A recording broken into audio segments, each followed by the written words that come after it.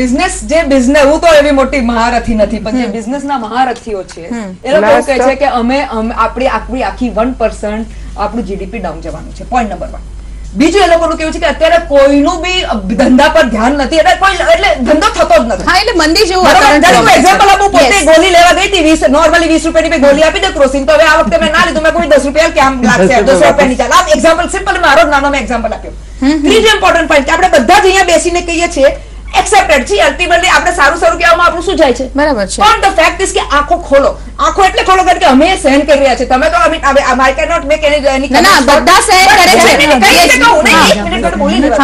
Businessman જ હું બિઝનેસમેનની વાત કરું છું, જે લોકો સ્ટ્રેટ બિઝનેસ કરે છે એની વાત કરું છું કે જ્યારે સ્ટ્રેટ બિઝનેસ થાય છે. પણ એવું બી હવે થયું છે કે લેટ અસ સે કરપ્શન જે આપણે સાંભળવાનું એ બી ચાલુ કરી દીધું કે ખોટી નોટો બી છપાવવાની ચાલુ થઈ ગઈ. એ બી સાબર ચાલુ થયું કે અત્યારે જ ક્યાંક કોઈક 10,000 કે 10 લાખની લાંચ નવી નોટમાં પકડાયું. હવે એક મિનિટ આ ડાયલોગ આપી દઉં તમને. જે ડાયલોગ છે સાંભળવા જેવો છે કે ભાઈ અભી તો बहुत लॉस हो गया हमको ये डिमोनेटाइजेशन के कारण, इसलिए આપણે જેટલું બી કરપ્શન થતું હતું એનાથી એ લોકો દોડું માંગે છે. કરના તો કરો.